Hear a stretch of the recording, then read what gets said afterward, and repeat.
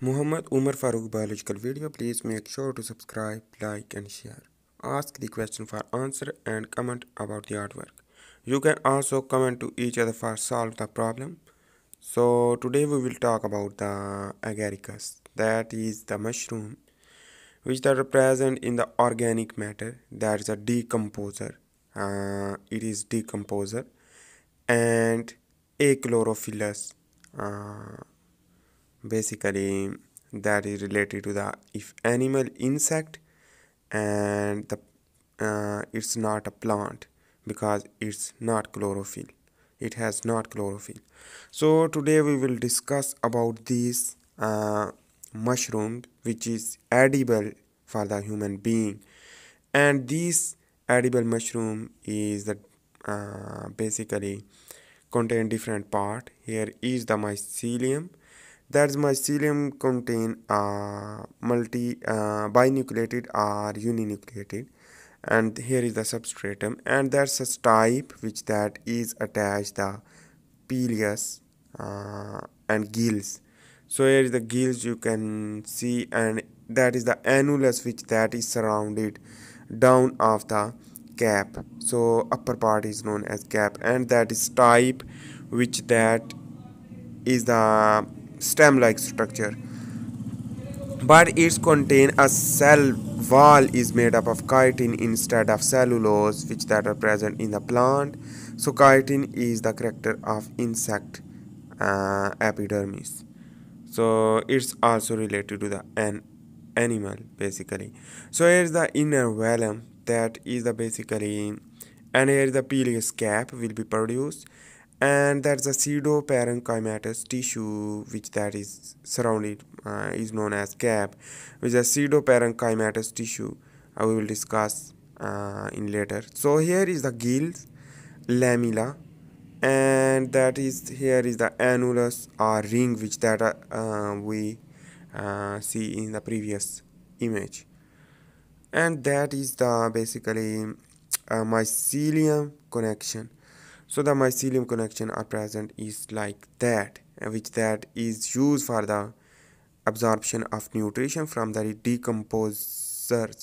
decomposing material, which are dead or organic material, organic base material. So here is the two type of mycelium which that first produce monokaryotic primary mycelium is known as, here is the made up of hyphae, and the second is the dikaryotic secondary, which that is the mycelium basically fungus body. It's a mycelium is the vegetative structure of the body. It can be detached to reproduce again. But on the other hand, sexual reproduction is also as well known about these species. So next, now we will discuss about the classification. So here is the kingdom, division, subdivisions. So kingdom is a fungi or fungi, and division is Mystigomycotina. Subdivision is Basidiomycotina, and class Holobasidiomycete. And order is the Agaricus, family Agaricaceae, and genus is Agaricus, species Agaricus campestris, and meadow mushroom is also known as, and Agaricus campestris, Agaricus bisporus is the type of species. So here is the classification. Next we will discuss about the life cycle of the Agaricus. So first of all, the growth of their development of basidiocarp, which that is meaning of basidiomycota. So it means related to the subdivision basidiomycota. Now we will discuss about the basidium, how to grow the basically basidium and basidiocarp. So the basidiocarp is the fruiting body which produce the basidium. So remember about that things. Basidium is another term and basidiocarp is the another term. Basidiocarp mean the basidium producing body which they produce different many basidium. So here is the development of basidiocarp, which that contain a gills or lamella, and lamella chamber first of all, and the peleus is lamellar chamber will be produced. So here is the peleus, are pileus. So that's term is interconnected. If you can speak another, so it's okay, but spell it should be correct. So here is the lamella, which that is the basically is a sparse type, which that's connect by the gills or lamella, so or cap. So here is the structure of lamella. So now we will discuss about the lamellar structure. So the lamellar structure explain the basidium. So remember about that things. Basidiocarp, which that is the fruiting body, and here is the basidium, which that is spore producing body, basidiospore producing body.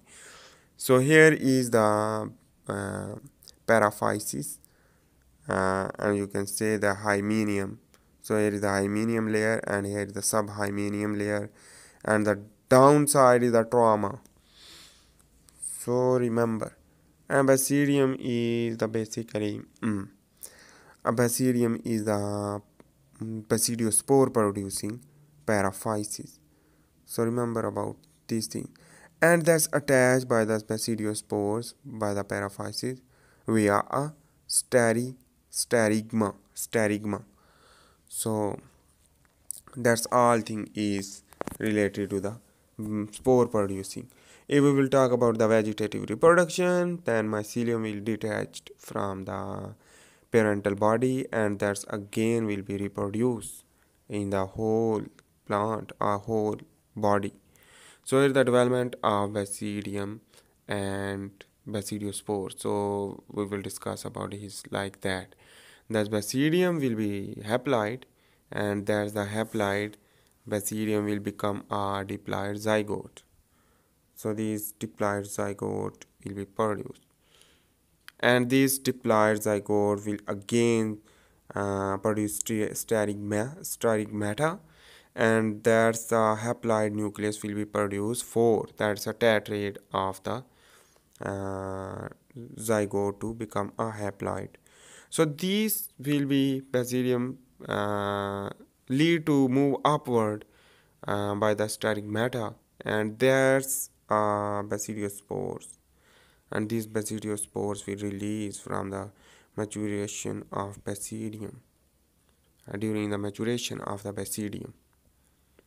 So these spores is used for the reproduction, the cyclic activity of reproduction, that is known as also sexual reproduction, because two spores combine together to give a new structure, and these combination to produce again agaricus, a whole body, which that we will discuss about here. Here is the two spores, negative and positive, A negative and A positive, which produce mycelium with separately, not interconnect, basically separately, but closer to each other.